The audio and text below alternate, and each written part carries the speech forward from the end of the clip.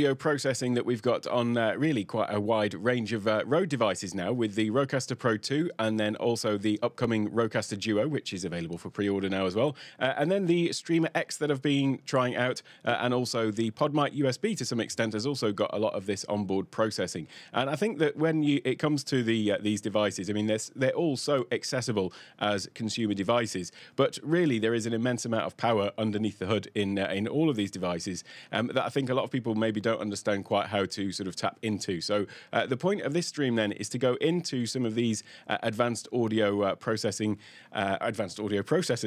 that they have on board, such as the compressor, the noise gate, and so on, and just look at all of the different settings, because I think that sometimes the terms even involved in setting them up are a little bit of a mystery to a lot of people. So, and certainly they were with me when I started using these devices. So that's the point of today's stream. I'll also be announcing the winner of the Rodecaster DUO giveaway, which I've been running for the past month, and so I'll announce that a little bit later on. Keep you all in suspense. Hi to everyone in the chat, Rich and Paul, and also Kalonji as well. Great to see you here, and obviously Jeff, the timekeeper of Take One Tech, who always reminds me to start the stream in the backstage area in the Discord. Okay, so let's get going, and first of all, let me just talk about what exactly it is I'm talking about. If we just come over to the Rodecaster Pro 2, then if you tap on any one of these microphone inputs, then you have all of this advanced audio processing. By the way, they also have a lot simpler version of this with those 3 different levels that's just going to make it a lot easier to sort of dial in some initial settings. I'm specifically talking about the advanced settings here, though, which is all of these things here. So the high-pass filter, the de-esser, the noise gate, the compressor, equalizer, and so on, aural exciter, and the panning left and right. And there's also a global one, which I'll talk about a little bit later as well. In terms of how this all looks, we think of this in terms of a signal chain. And if we just sort of plot this all out now, the very first thing, obviously, is we've got our microphone that's going into the device, be it the Rodecaster DUO, the Rodecaster Pro 2, or the Streamer X, as I've mentioned. And then the first thing that we do is we set the microphone gain. So that is basically how much it is, if indeed needed to be, boosted up to a level that gives you a reasonable level of audio coming in. And then we've got this whole chain of these different things. The first one being the high-pass filter. That's going to knock out some low-end noise, and I will go into all these in more detail, obviously, but I'll just sort of run through them first of all. The high-pass filter is knocking out some of the low-end tones that you maybe don't want, so background noise from air conditioning, a road noise, or things like that. Then we have the de-esser, which is intended to remove those S sounds out of your voice, and I'll talk about how that all works as well. The noise gate is something that is going to basically open and close when you are talking, and if I stop talking, then everything goes completely quiet. Whereas when I am talking, you can hear that there is a slight hiss in the background from the aircon, although we've reduced that slightly with the high pass filter. But there is that sort of noise in the background. But when I stop talking, the noise gate shuts and everything goes completely silent. And there is varying degrees of how much you want the gate to close, and I'll talk about all of that in due course as well. And these are all subtractive processes, so they're all taking away something from the signal that's coming in. So the high-pass filter, as I've said, removing that lower-end noises, and then the de-esser removing some of the particular frequencies where the S sounds are coming in, and the noise gate, obviously, completely shutting or removing some of the audio at a certain threshold, which we'll talk about. Next, we've got the compressor, and the compressor, the point of that is to try and level everything out. So from a point of view of the volume, so it's going to make potentially be boosting up the the quieter sounds when you're talking more quietly. But then if you talk loudly, then there would be this sort of big potential range, and so it's kind of squashing that all down or compressing it to make everything a little bit more even. And I'll show you how that is all working a little bit later as well. Next, you've got the equalizer, which is how you're adjusting specific frequencies. So whether you want to sort of boost up your lower end tones or the higher end, you've got control over all of that. And then the next one would be, now there's these two things which are really, I would say they're a bit of a mystery. They're not really, but there is obviously science to them. But it's not quite as obvious from the from the settings exactly what these are doing, but the aural exciter and the big bottom, so these are affecting the higher ends and the lower tones specifically, and the aural exciter intended to give you more sort of clarity at the higher end, and the big bottom, amusingly named, is intended to add some richness to those lower tones. And these are all additive processes, so the equalizer potentially, although it could be subtractive as well, but they are adding something to the audio. And this is important to note, that this is a chain, i.e. these things happen in this particular sequence. And so it's important to realize that, so that you don't go and adjust something at the top end, or the far end of the signal chain, and then go and adjust something further back, because that will have an impact on that thing that you've already adjusted. So it's always better to go through and do these things in this specific order when you are setting them up. And then finally, we've also got the left and right panning. So on the Rodecaster Pro 2 and the Streamer X, you may want to pan things over to one side or the other. And why you might want to do that, by the way, is if you've got two mics coming in, you might want one thing on the left track and one thing on the right, for example, potentially. Although, with the Rodecaster, you do have those isolated tracks in any case. And then finally, you've got the actual fader. So once all of this stuff has been set up, then you've obviously got the fader on the Rodecaster, which is, or indeed, the control here, the little dial here, which is then effectively either boosting this or reducing it. So that's the sort of way that this signal chain all looks. Now, incidentally, the PodMic USB, when you have that plugged in over USB into the computer, that will be controlled in just the same way as we're going to look at for the Rodecaster Pro 2 using Rode Central. And you do have a lot of these things as well, just built into this microphone. I think I'm going to do a full review on it. I've been a little bit poorly last week, so I haven't had time yet. But I've compared it to the Shure MV7, and they're very similar in terms of they've got the same functionality of XLR and USB as well. So they're very similar in that respect. But actually, the PodMic USB has a lot greater control over the audio when you are using it over USB. And in fact, it does have most of these things that we've got in this signal chain. The only ones that are missing there are the de-esser, the equalizer, and the panning isn't in there as well.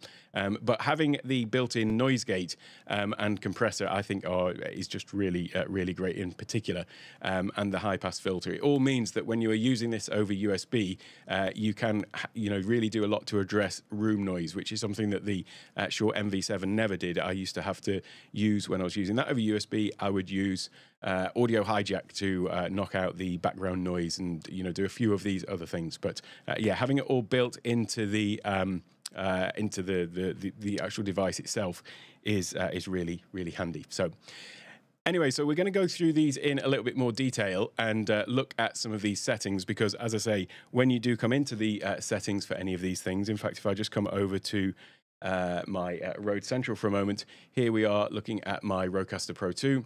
And if I go into the mic settings here, you've got the initial gain. So if we go back to that signal chain for a second, that is what I was talking about. The very first thing, you've got the microphone input, and then you go down to the mic gain. So this is where we would be setting that, is just this initial gain coming in.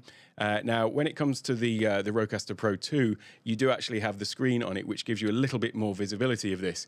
If you are doing this all through Rode Central, then you don't quite have the same sort of visual in terms of what this input gain is. Whereas if I come over to the Rodecaster Pro 2, you will see that as I'm talking here, we've got exactly the same figure, that 57 decibels. It's just a case of looking to see that your audio is coming in within this sort of green strip here. So there is the bar that's bouncing up and down when I'm talking. But then just underneath that, you'll see that there's this kind of green band and then a red band. So you want it to be that when you're talking, it's coming in there. So that's kind of like the first thing that you're going to set in the signal chain, is making sure your gain is set here. I have been on coaching calls with a number of people where they haven't set this, and so they found that they've been trying to increase the level of their microphone purely by using this fader here. And although obviously you can do that, as you can hear, that's not technically the correct way to do it. You would ideally want to have it so that when this is at unity, which is unity just basically means it's not either adding anything or subtracting anything to it. And so this level here that you see where the sort of big solid line, or the thicker line I should say here, that means that basically the fader is not adding anything or subtracting anything to the signal. So ideally you want to get your gain set here first on the mic, with the fader in this position just here. So then the next thing down, if I just come back over to here a second, and I'm actually, having said that you need to do these in order, I'm actually going to cover them in a slightly different order because it will make more sense coming back to some of the settings in them a little bit later. So I'm going to start with the noise gate and then do the compressor, and then we'll circle back to the others just because it will make more sense that way. At least I think so. Maybe just to my mind. But in any case, here you can see that we've got the gain there as well. So this is back in Rode Central. So as I say, there's the high pass filter here, the de-esser, and the noise gate, and it's these things here that I'm talking about. You know, what do these terms in particular mean? The threshold, the attack, hold, release, range. And what you'll notice is as you go through, there are some similarities between these. So you know, this one has a threshold, this one has a threshold, and actually threshold is basically the point at which these things start acting on your audio. And again, some similar things here. Attack and release, you'll see these here as well. Attack, release, this one's got hold. So what are all those terms? So hopefully by the end of this video, I will have explained what all of these different things mean. So that's the point of this. So if we come back to here for a second, and we will go into exactly what we are talking about here and what these things are acting on. I'm not going to do a full tutorial on this. I did actually cover the sort of very audio basics in a previous live stream, and also my Rodecaster Pro 2 masterclass, but for the time being I'm just going to try and simplify this a little bit. And what all of these dynamic processors are acting on is one of a number of things. Now if you think about the volume of your audio and we think about an audio wave, the amplitude, so how big the wave is, and in actual fact it's not a wave like this, it is just a series of, if you think about a speaker sort of pulsing in and out, what it's doing is it's compressing, adding compression into the, let's not get confused with dynamic compression, but it's compressing the air effectively, and that's how the sound is being transmitted by a series of compressions and rarefactions, so where there's increased pressure and decreased pressure, and that is actually what this wave represents. So the sort of peaks at the top there are where the air is most compressed, and then the ones down at the bottom is where it's kind of most uncompressed, or where the rarefaction is happening. And so that is why we have this representation of audio as a wave. And in fact, the amount of that sort of compression there is effectively the volume. So if you have a bigger wave, then that is, in terms of a taller wave, that means that it is going to be louder, and if it's shorter, it's going to be quieter. So that is amplitude, and that's measured in decibels. And I won't get into the different decibel scales. There are a number of them. We're talking about dBFS, which is decibel full scale here. But as I say, I won't get into that too much. And also, obviously, that wave is something that's really simplified in any case, because in actual fact, what we've got is a whole range of amplitudes. As I'm talking, there are various different things coming in. So, if you've looked at the bar down at the bottom of your video editor of choice, and you look at the audio line, you're going to see something that looks more like this, because it is just a sort of complex mass of different amplitudes and different wavelengths as well, which is the pitch. So going back to that wave, the actual time it takes for one wave is with a wavelength, which is the pitch. So if it's tighter together, it's going to be higher pitch, and if it's a longer wavelength, then it is going to be a lower pitch. So you've probably seen something like this, but this again doesn't really give the full picture, because in actual fact, if you were to sort of take a sort of slice through this at any point, there again, there are not just, there is a certain amplitude there overall, but in actual fact, what you've got is a whole range of different frequencies. And the way that you measure this is using something called a spectrum analyzer. Won't go into too much depth about how these work, but you basically have the amplitude, and so imagine this as a split, a particular slice in time. You've got the the amplitude, but then this is across a whole range of frequencies. So you may have the sort of lower frequencies. There might be a certain peak from, as I say, something like the aircon coming in at that low frequency. And then just even my voice has got a whole range of different frequencies that are coming in. And this particular thing here would be, changing over time with everything that is going on. So when we talk about dynamic processing and think about these two charts here, basically what we're doing with any of these dynamic processes is we're either affecting the amplitude, or we're affecting the frequency, or we're maybe affecting the amplitude with respect to frequency. So it might be that, in this particular chart here, we're actually pulling down, this specific frequency up here to sort of reduce that aircon noise. Or it may be that, we're too loud in these peaks. And so we want to just reduce those peaks. So this is what dynamic processors are doing. They're affecting some aspect of these.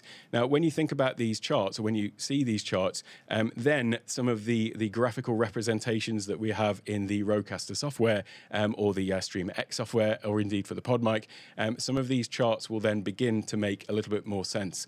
So what I'll do as I go through, I'll kind of reference them to these. The other thing we have is another chart, which you'll see in the Rodecaster as well, which is basically the input versus the output, because as we know, with the signal chain, you've got the mic coming in, but then you've basically, from each one of these different points along the signal chain, there is something coming in, and then there is something coming out on the other side. And so we often look at the input versus the output. And this will all become clear, hopefully, as we go through as well.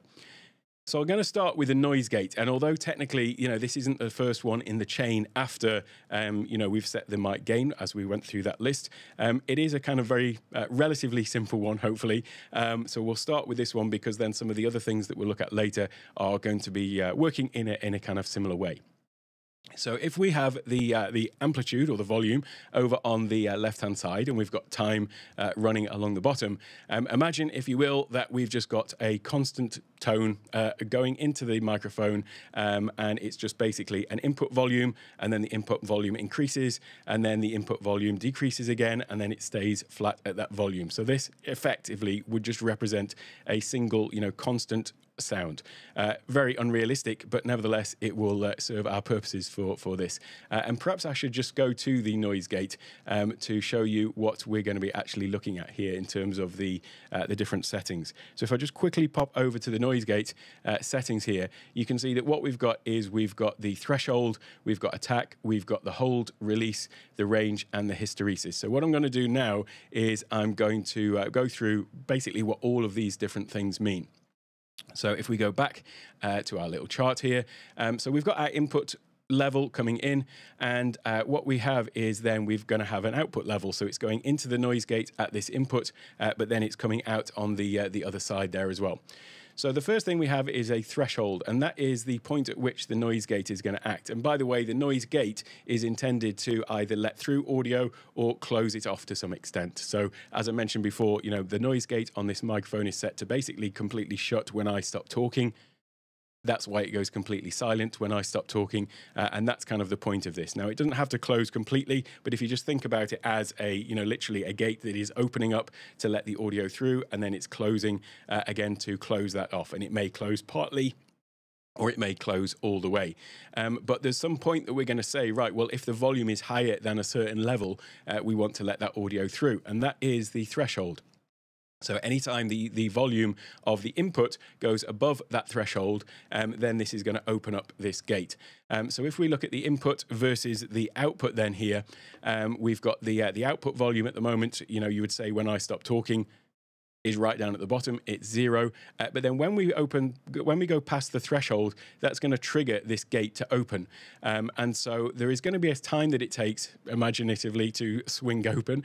And this thing here, this time, that's what we call the attack. So that's how long it's going to take to actually activate.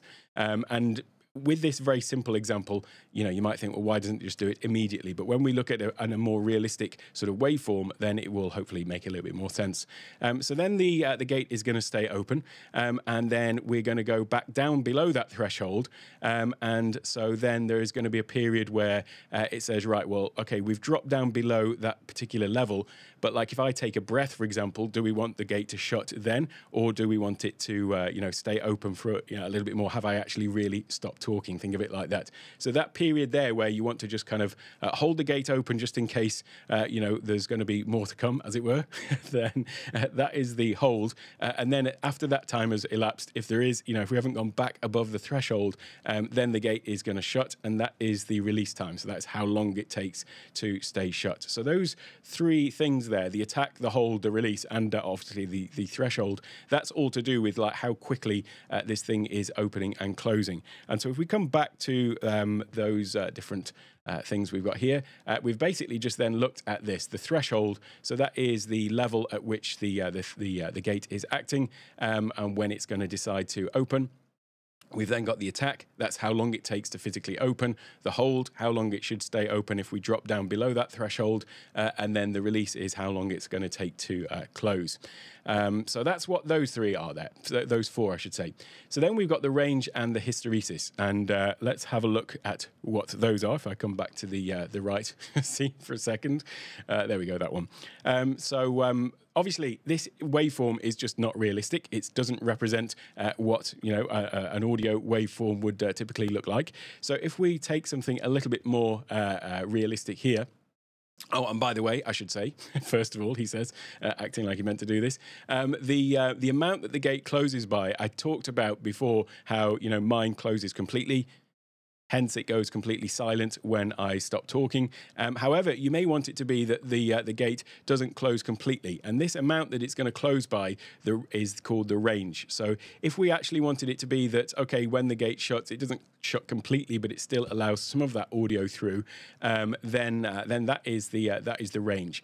And if I go back to my noise gate here, then this is what this figure is here. Now the range, as I say, mine is set to 100, which means it is shutting the gate completely. But if I was to turn this one up to 0, you can probably hear that when that basically means it's not closing the gate at all.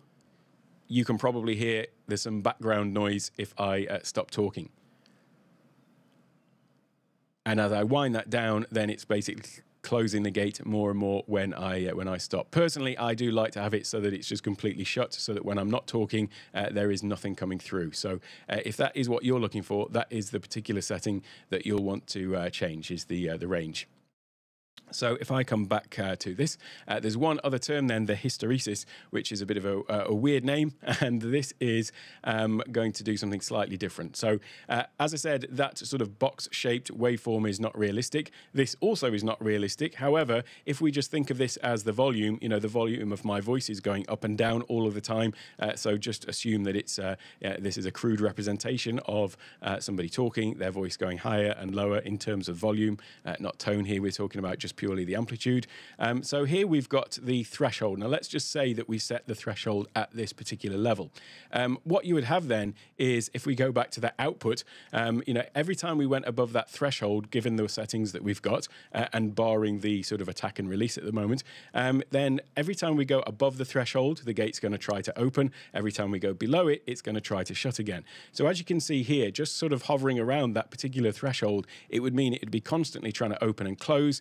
Bear in mind the time it takes to open and to close and all of that. Then it would give you some very poor audio if you didn't have this set to the right level. But just naturally, your voice might drop down below this in any case. So they have what is called the hysteresis, which is basically a different level set at a certain level, which is where the actual closing is going to take place from. So if we've got the threshold there, and that is the point at which the gate opens, hysteresis is going to set a close level, which is actually lower than that. And what that means is, when I go above the threshold, then the gate opens, but then it doesn't actually even try to close again until we go back below that lower level. So in this case, what would happen is the gate would be open for those parts that you can see there from point A to point B, and then it would close, and then it would be open again from C to D. So it's going to be doing a lot less of this sort of opening and closing, and you can fine tune where this difference between the open and close is, as I say, with the hysteresis. And that is basically when you see the number of 0.25, if you think about the total, the volume, I should say, of the open point, then if you've got hysteresis of 0.25, it's going to have 25% of that, 25% lower, I should say, than that open point. And in fact, when you sort of see this chart, and then you look how this looks on the Rodecaster itself. So if I just come down to my top-down shot here and show you the Rodecaster, and if we look at the noise gate, now what you can see here is this is effectively that chart happening live. So you can see that anytime I'm above this dotted line here, the top dotted line, the noise gate is opening. But then the hysteresis here is set to 0.5 or 50%. So that bottom line there is at that lower level. And if I was to change this up and down, you can see how it's actually moving this line up and down. So that is effectively the sort of closing point. So if I was to put this at 25, that now is looking similar to that chart that we've just had a look at.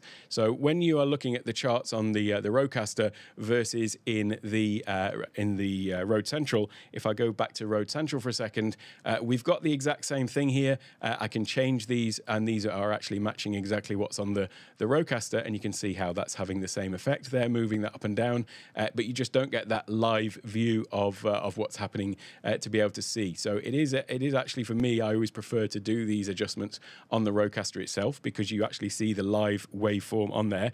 So just as you're seeing here, everything's moving up and down on there, and you can see the point at which it drops down below the threshold there for the open and the close.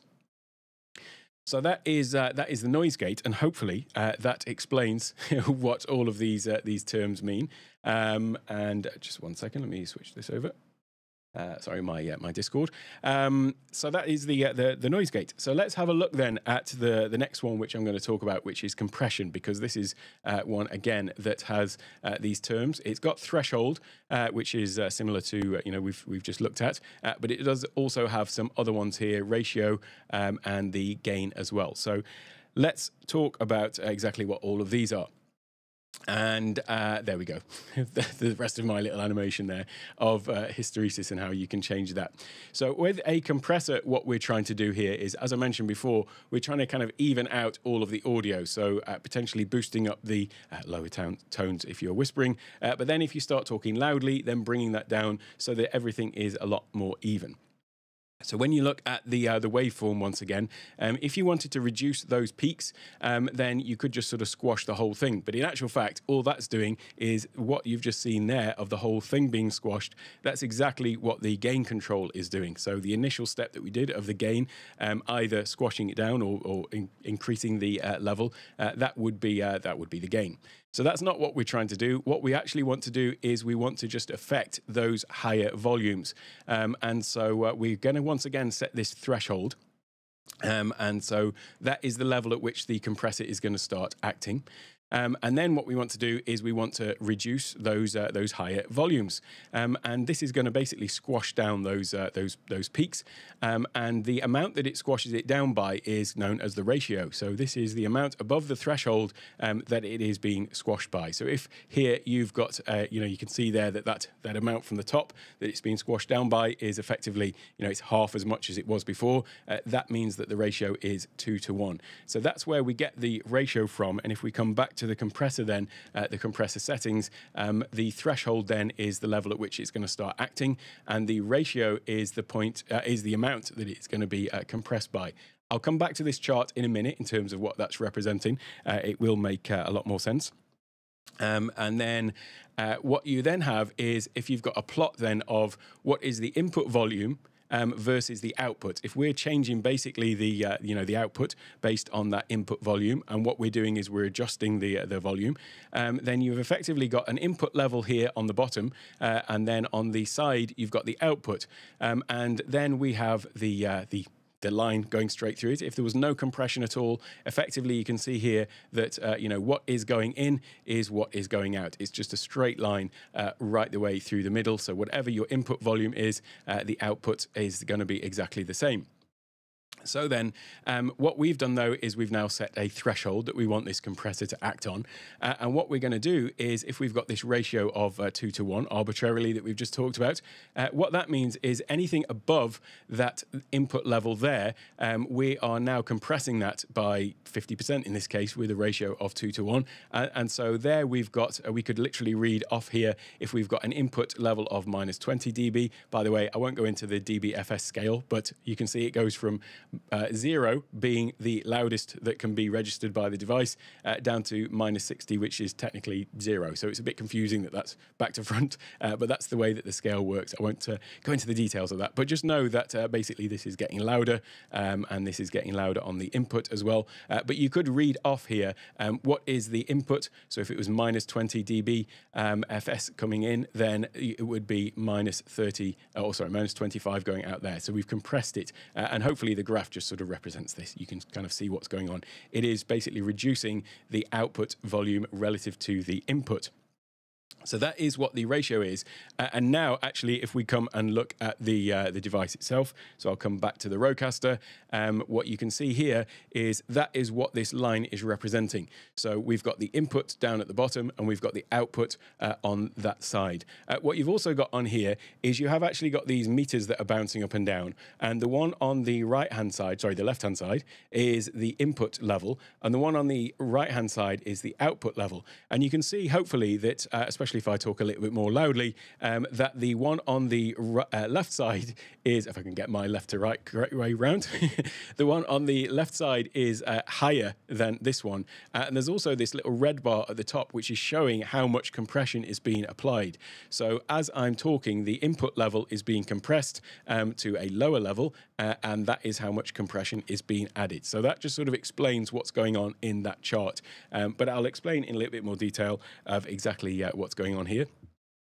So if this is the input, anything before the threshold at, say, point A is not being compressed at all. But as soon as we get to point B and point C, then some compression is being added. Incidentally, this point here at which the compressor is operating, that there is known as the knee, and it can be either a hard or soft knee. And so you'll notice on the Rodecaster that there is a slight sort of curve to it, which is what they call a soft knee. Not specifically relevant, but it's just there nevertheless, so that you understand some of these terms. And if I come back to the little chart again, then what we can do here is if we apply a higher ratio, it's going to have more compression, and so it's going to bring those higher volumes down even further, whereas if we had a ratio like this of infinity, you can get compressors that have this that have this ratio of infinity, which basically means they never go over a certain level. There is a limit on this one, though. It doesn't go to infinity. In fact, just what does it go to? It goes to 4.5. So that's the maximum that we can do with the Rodecaster or the Streamer X, so that's what we've got on here. The other thing about this, though, is I mentioned about it sort of leveling things out and bringing up those lower volumes. So it may be that you want to compress those higher level, higher volumes at the high end, but you may also want to actually boost up the lower volumes. And so this is called the gain. So this is where, as well as applying that compression, we're then bringing up the overall level so that, when somebody's whispering, that is also being boosted up to a certain extent as well. So that's called the gain. So if I come back to here and we look at the Rode Central again, what we've looked at so far then is the threshold, the ratio, and then the gain. Now, the attack and release are similar to what we've already talked about with the noise gates in terms of, how quickly this thing actually takes effect. So if we were to look at this compressor again, this waveform, we've got this threshold at which we're applying this ratio and that we want to basically squash down those higher volumes and maybe boost up the lower end as well. Then if we think about the compressor, then it is basically off until we reach that threshold at point A where we go above that volume, and then it is going to open up or apply the compression, I should say, and that is called the attack. That is the amount of time, much like the amount of time it takes for the noise gate to swing open. The attack is how long it takes for the compressor to actually sort of activate. And then we've got point C, which is where we drop down below that threshold again. And then we've got the release, which is how long it takes for the compressor to sort of deactivate.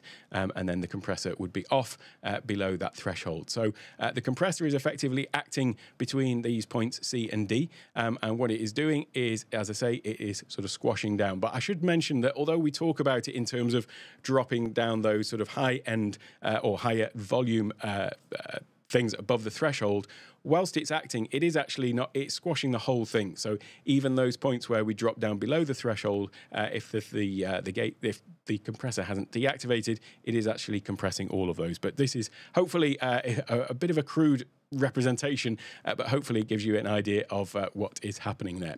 So far, we've talked about the mic gain.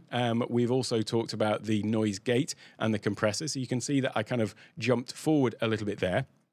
But if we go back and start looking at some of these other ones, there's some very similar concepts in here. So they're doing very similar things, but just maybe in a slightly different way.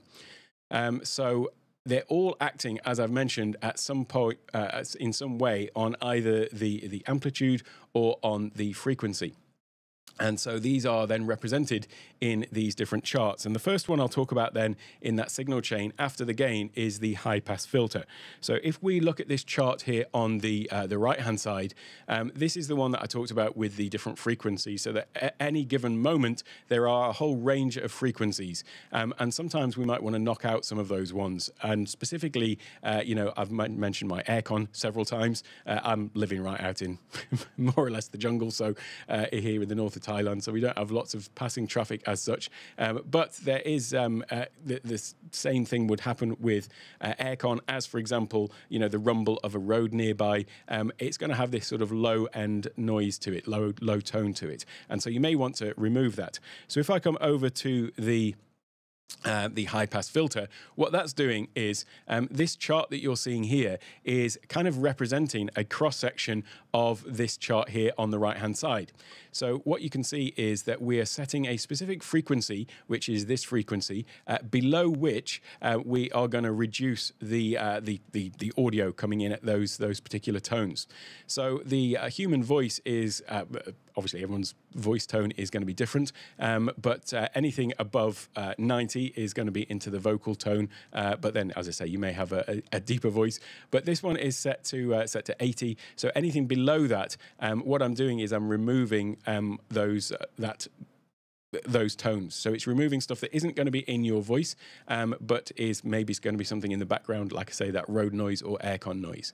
So the frequency here, what we're doing is we're setting the point at which that is going to take effect. And as you can see, if I move it up to 200, you will have heard a distinct change in the sound of my voice, because I'm basically knocking out those lower frequencies. Whereas if I move it back this way, then it's allowing all of those frequencies to come through.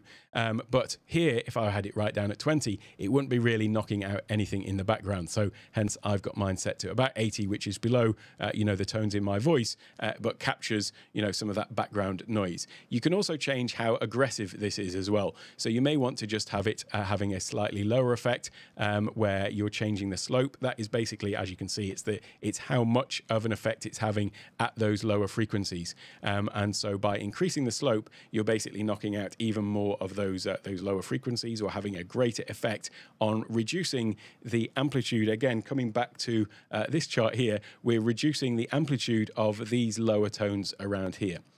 So that is where we're at with the high pass filter. That's what that is intended for, to knock out those low frequencies.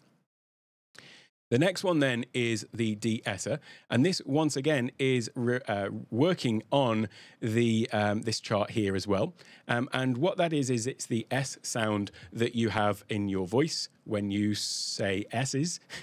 And the point of this is that is all happening at a specific frequency. So it will be at a certain frequency here is where those S sounds are. And so the de-esser is intended to remove those. And so what we're doing then in this chart here is we're identifying this particular frequency at which the S sounds happen, and then we're reducing the amplitude, reducing the volume of those sounds. And so it means that it reduces that S sound. Now, we've got some very similar and familiar terms here then that should make a lot more sense. The threshold, once again, is the volume of this particular frequency that we're going to start to act on the audio. We're basically using compression again, but just a really targeted compression at a certain frequency. So once again, just as we saw with the compressor, the ratio is going to be how much it's going to reduce these sounds by. We've then got, just as we had in the compressor, the attack and release. So how aggressive we're going to be at sort of applying this effect and reducing the effect afterwards. And then we've got the gain, which again, just as with the compression, is how much it is boosting everything else. So when we reduce those frequencies, how much everything else is boosted by. And then this is the one that is unique to the de-esser, which is the frequency. And this is because we are targeting a specific frequency. So if I was to increase this, you can see how we're changing the point at which this is having an effect. Or we can move it all the way down this way. So once again, if we have a look on here, we are trying to now target a specific frequency where the S, pronounced S sounds are coming in. So if I go back to here, one thing that's tricky to do on here is you have to basically do it by ear. So as you move this backwards and forwards, you'll find, especially if you say a sentence that has a lot of S's in it, you'll see where it's having more of an effect. If you actually look on the Rodecaster Pro 2, or the Rodecaster DUO indeed, itself, then what you'll see is, once again, we've got this kind of live view of it. So this is now the de-esser. If I come over to here, whoops daisy, wrong one. Back this way. So there we go, we're on the de-esser now. What you can see is, again, just as we had on the compressor before, we've got the input level here and we've got the output level there. So when I say words with S in, then you'll see that we have this compression being applied here, and you'll notice when it's having more of an effect. So if I turn the frequency down like that, you can actually see when it is having the most effect on your voice, and so when it's picking up these S sounds. So if I move it all the way here, you might find that even when I say things that have got S's in, there is no compression going on of that. There is no adjustment being made. Whereas when I move it back this way, if I just move it back this way, there will be a point, I think around 3,500 hertz for me, which is where this is then starting to have an effect. Maybe a little bit lower, and you'll see that actually happening here. So you can actually physically see when it is applying this effect. So what you want to be looking for then is when that actual, that compression to your voice is happening just in there. So that is the de-esser, and we've then covered, what all of those different things are. So if we go and have a look at the next thing in the signal chain, which is, wrong one. Let me come back to here. So the de-esser, the noise gate we've already looked at, the compressor we've already looked at. So then you've got the equalizer. And once again, this is affecting here. If we look at this chart on the left-hand side, the right-hand side even, I can't get my lefts to rights the right way around today for some reason. So if we look at this on the right-hand side here, the equalizer is intended to, just as we did with the high-pass filter, to knock out some of those low tones. Here we've got a lot more sort of fine-tune adjustment that we can make on all of those different frequencies across that whole spectrum there. And that's what this is. We've got these three different points: the high bell, the mid bell, and the low bell. Bell because I guess a bell curve. And this is where we can adjust these. So we can adjust the specific frequency that we want to target at these three different levels. So if I move this, you can see that we're adjusting the high bell. We're adjusting the point at which this is taking effect. And then we're also adjusting the gain. So if I click into this one here, I can actually just sort of knock out a lot of those high tones like that. So here you can hear that it's knocked out a lot of the high end in my voice, whereas if I put it all the way up there, then it's actually boosting all of that. So this is where you can adjust these. We can also do the same for the mids and the low end as well. And once again, you could knock out all of that low end, or you could boost it all up as well. So this is what we're doing here. We're basically just adjusting what is going on in this audio audible spectrum. Now, there is actually a little sort of almost like a little hidden thing that you can do here. Not in this one, or in fact, you can do it on here actually by double clicking. I know you can do it on the Rodecaster Pro 2, but yes, you can actually do it in the Rode Central as well. I've just learned something. If you double click on here, so you can see that you've got the gain here. This is how much it is boosting it by. But if you double click, you can actually change how targeted it is. So if you did have some specific frequency that you wanted to either boost or you wanted to reduce, you could technically target it with this as well. So here you can see we're being very targeted in that particular level. Double click again, and I could knock out that specific frequency. So you can do that. So it's double clicking is going to allow you to do that, to either, basically open up the area that is targeting. And you can do that with all of those. So with either the high, the mid, or the low. So if I was in the low tone, if there was a really sort of persistent noise that I wanted to knock out, then potentially I could do it with that. You may end up affecting your overall audio that way. But technically, I could, sort of get a really targeted point at the low end to knock out some specific, low end hum. Then I could, as I say, I could potentially do that by just knocking out that particular frequency like that. So let me just put this back to more or less where it was. Somewhere around there. I'll sort that all out later. So that is the equalizer. So that's what all of those things are doing. And by the way, you can turn off any one or all of these as well, so that it's just having whatever effect on just one of them. You don't have to have them all on. And with all of these things, there is a button to sort of deactivate it as well. So you can deactivate each of these individually, and you'll see that it says deactivated, if indeed it is. So that is the equalizer. Now, the next two in the signal chain then are the big bottom and the aural exciter. And what these are doing is basically adding something to the lower tones in the case of the big bottom, or the higher tones in case of the aural exciter. And if I come back to the Rodecaster Pro 2, because you'll see the sort of way that this is working a little bit clearer. Well, maybe not, but you've got a slightly different chart here. So if I was to deactivate these, they're not doing anything, but I'll turn them back on now. So if I adjust the tune of the big bottom, it's basically adjusting the frequency that that's applying to. So I can make that to be a wider frequency down at the bottom, or I can scroll here to make it a lower frequency. So hopefully you can see that I'm doing this on Rode Central, but it's having the same effect. I can turn this one up, or I can turn this one down, and that is affecting the sort of frequency range that it is applying to.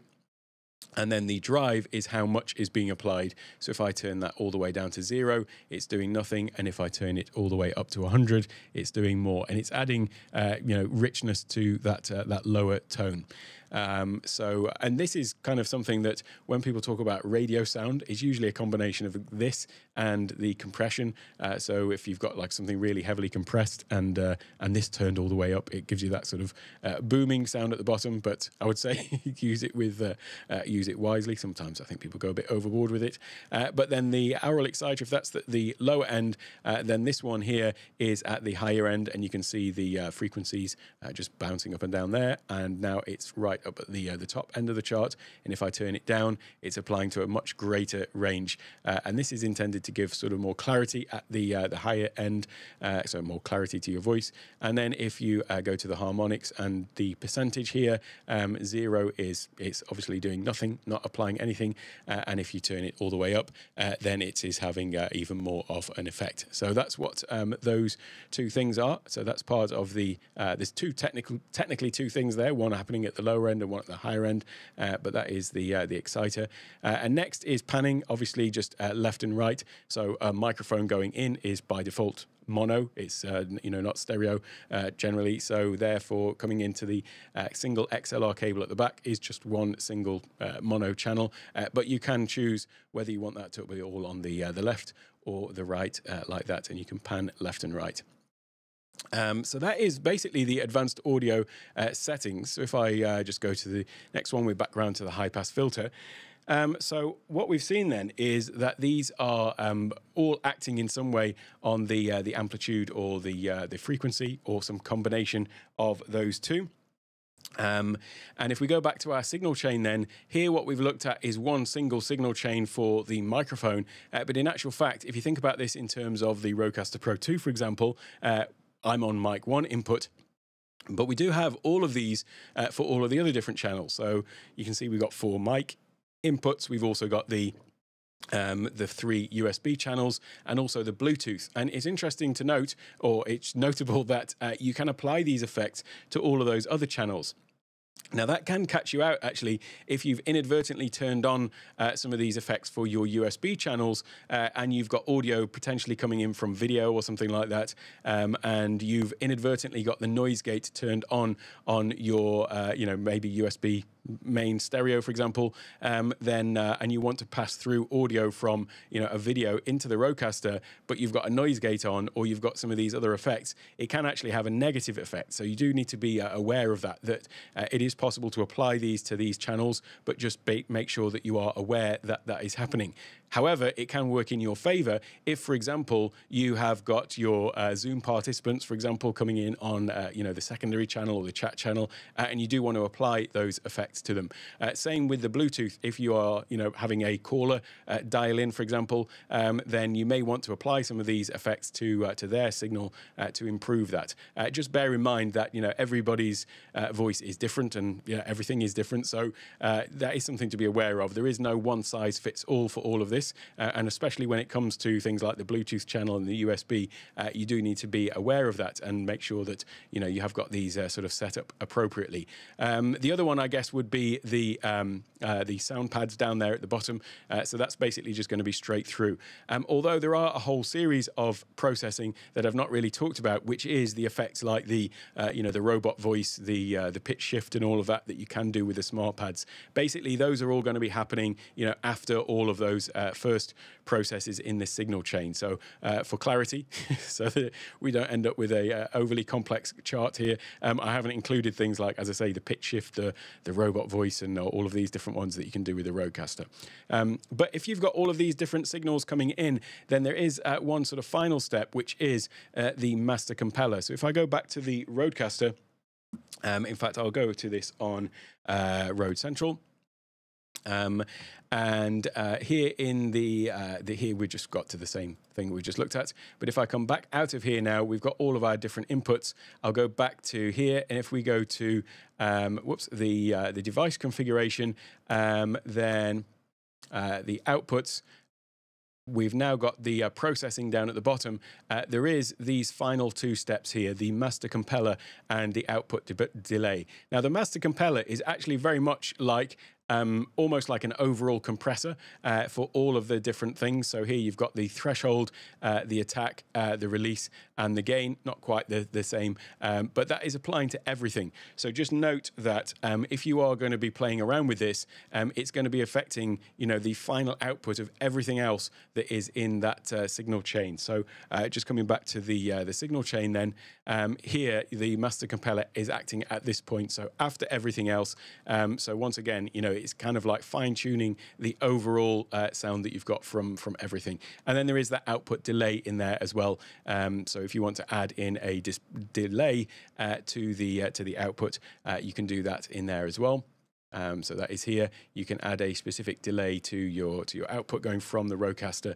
So for example, if you want it to match up with, you're using capture cards and you want to add that delay in. Incidentally, on the live stream that I did all about the Rode Streamer X and the PodMic, the question came up about if you're using the Streamer X, do you need to have any delay with your audio? Because this is both the capture device and the audio device.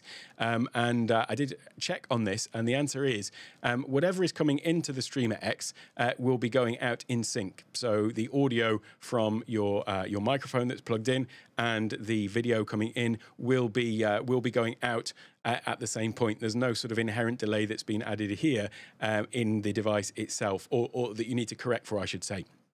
However, there is always going to be an inherent delay with the camera and what it is sending out over the HDMI. So you may still need to do some adjustment, but yeah, that was just a question that came up in the previous live stream. So just wanted to address that one. So where are we now? Let me just check where I'm up to in my process. So I think we've covered off all of those different steps. I do just want to come back to the chat though, and just check if I've missed any questions off here. And hi to everyone popping in. Let me have a look where we are.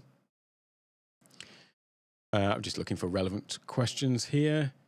I think I've just answered that, Jesse. Oh, look at my comments are all out of place on my screen. Yeah, so I think we just covered that one. Hello, Rode. Great to see you here. Thanks for stopping by. And so, any questions in here that I've missed? Great to see so many familiar faces in here. Do you happen to know how to grab just the mic when you're using Unify? Let me get that one up there. Whoops, Daisy, sorry. Hey, great to see you here. Bubba, great to see you. In terms of Unify, I don't actually know about that yet because I don't have Unify on the Mac, although Unify is coming to the Mac. When I first covered all of the new devices, I got worried when they mentioned Unify because I knew that at the time it wasn't a Mac application. And so I had this moment of concern that the Streamer X wouldn't work on the Mac. However, it does work fully on the Mac with Rode Central in any case. However, Unify is coming to the Mac as well. I just don't have the version of that just yet, so it's coming. So I will be doing a whole series of videos on setup of the Streamer X with Rode Central, but then also with Unify as well. So to answer your question, I'm not too sure when anything about using Unify. I haven't got some examples with it. I should say as well the difference there between using the Streamer X with Rode Central versus Unify. Rode Central gives really good access to some basic audio routing. So they've got different setups in there, whether you are streaming, whether you're using it for presentations, on calls, or things like that as well. Then it has got ability to adjust relative levels on all of those things. But Unify is going to give a higher level of adjustability to that audio routing. So I do know that much so far. That for most people, I guess Rode Central is going to do the job in terms of just the Rode Streamer X being a sort of plug and play device, but Unify is going to give a lot more ability to do a lot more of that audio routing, a bit like we can do on the Rodecaster, Rodecaster Pro 2 and the Rodecaster DUO, where you can have specific mixes for specific channels. So I understand that will be Unify will do more of that. I realise I'm still not answering your question, but just to clarify why there are those two different applications and what the difference is. Do you need Unify if you're already using Rode Central? So I will do a full comparison, though, as soon as I do have that software. Hi, Kalonji. Yes, I do stream into Discord, so I'm streaming right now into my backstage area for my channel members and also for my Take One Tech Academy members as well. So I start the stream in there, have a little chat. Jeff tells me that I'm running late and I don't need to start usually. So then I'll start, and then after we finish the live stream, then we're still just backstage in the Discord where we chat after. So check out channel memberships if you're interested in that, or indeed the Take One Tech Academy. I should probably drop a little link into that. But the Take One Tech Academy will give you full access to that backstage area, as well as all of my courses and things like that as well. And speaking of courses, what we've just covered here in terms of this advanced audio was one of the main reasons, and having just sort of delivered all of this, one of the main reasons that I created my Rodecaster Pro 2 Masterclass. So you can find that out in the I'll leave a link in the chat, and also in the description for the video as well. And it really goes into full detail on how to use all aspects of the Rodecaster Pro 2. I will be updating probably the name of this even to call it the Rodecaster Masterclass, but technically it will cover the Streamer X as well. So I'll have to figure out how to name this. But it covers all of these different things in terms of how to set up these devices, and specifically the advanced audio section as well. And in that, I go into more detail on how to exactly sort of dial in and fine-tune every aspect of all of these settings. So again, all of this stuff that I've talked about today, but then going into a bit more depth on, the actual process of setting this and what to listen for and all of that kind of thing. So that's in the Rodecaster Pro 2 Masterclass. Now, I should say that I have been running a giveaway for a Rodecaster Duo because the Rodecaster Duo, to me, which is is available for pre-order right now, but for me, it's kind of like the perfect device, because what I love about the Rodecaster Pro 2 is specifically the 3 USB channels, which gives us the ability to have multiple channels that we're working with on our computer. So I have my mic is going in here on this channel. This is the mic, the main mic coming in at the back. Then I've got Ecamm Live, which is what I'm using for live streaming, but it's also what I use on all of my Zoom calls as well. So it really allows you to really level up your kind of Zoom appearance and presence by using software like Ecamm Live. Link in the description for that. Right now, I've also got my Discord here on this channel, so it means that if the folks in Discord were to say something, I'd be able to hear them, but I'm routing it so that you're not hearing it. Then I have another channel here for Zoom. So these 3 channels allow me to have much finer control over the audio that is on my computer coming into the Rodecaster. And in actual fact, I've got another 4th channel, which is effectively a stereo pair coming into the back, so that I've got my system audio on that. So I've effectively got 4 channels then, which are for my computer audio, and then we've got the sound pads here.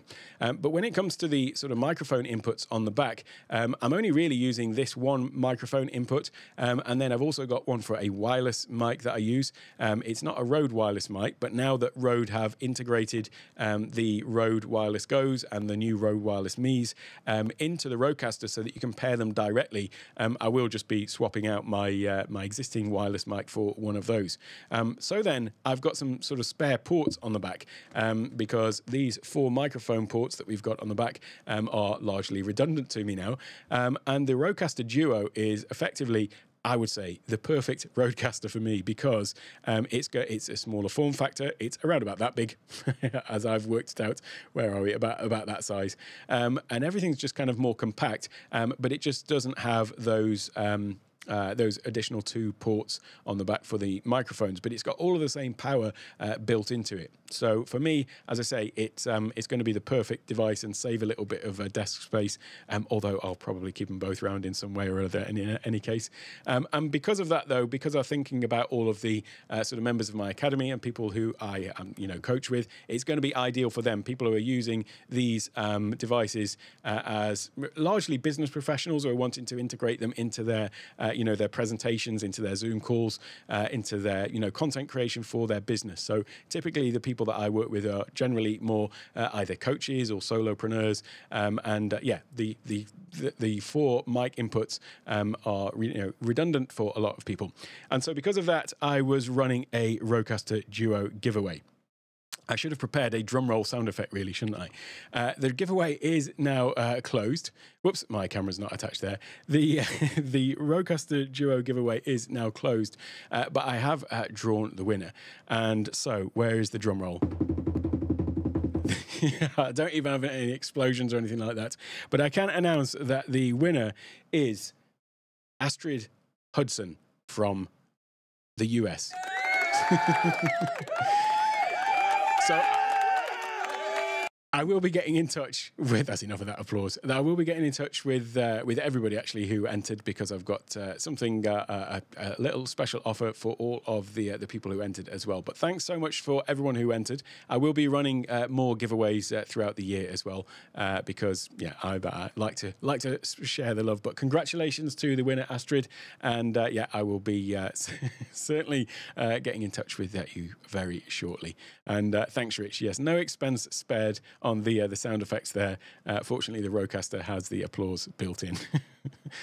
So let's have a look at this last question then from Keely. I say last question. If anyone has got any other questions, do feel free to drop them in. I wish the same audio routing capability was in the Streamer X. Is this a potential firmware update, or is it hardware limitation?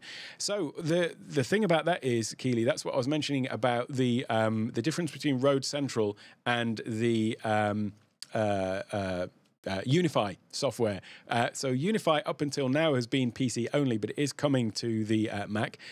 So as soon as I've got that beta software in my hands, I'll be doing a full review of it. But that will give you more of that audio routing capability. And in fact, I should say that there is another difference, which is on the Streamer X. I should really have this plugged in, shouldn't I? I've been playing around with it so much, and I've just unwired everything for this demo today. However, if you have got the Streamer X plugged in, then you have got this this mic input here, and you'll see that just up above the top of the dial, there is this indicator, which is for either the microphone, the headset, or the wireless mic, because as well as the XLR in the back, or the Neutrik combo jack, so you can plug an instrument in there as well.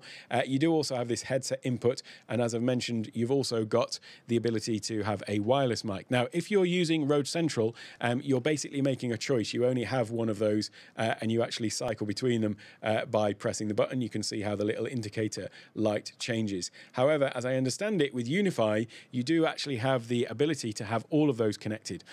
So whilst you might be adjusting the level of one here specifically with that selector there, you will have access to all 3 of those mic inputs, which means that it's even more versatile then, rather than just a single mic and a capture card. It would then, you know, give you access to, if you wanted to use a wireless mic as well. But you will have a lot more control over that advanced audio routing. So to answer your question, that is definitely coming with the Unify software. Let's see where we're up to. Yeah, if there's any other questions about audio routing or about these devices, I've got more videos to come on specific use cases of these. Yeah, I kind of lost my voice after speaking to Rode. When was it? Week before last Friday, week before yesterday.